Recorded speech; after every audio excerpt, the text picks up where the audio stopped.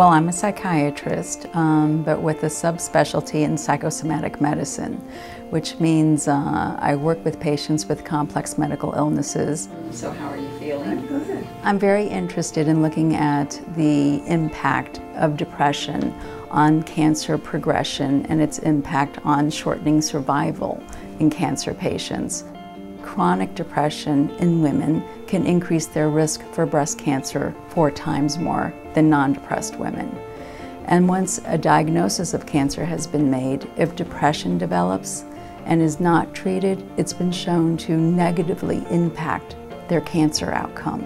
So my interest is in looking at the mechanisms by which successful depression treatment can improve cancer outcome in our patients. I think this speaks volumes about the mission of the Miami Cancer Institute. They realize that in order to be a world-class cancer center, you need to be able to provide the support to address all the needs of the cancer patient.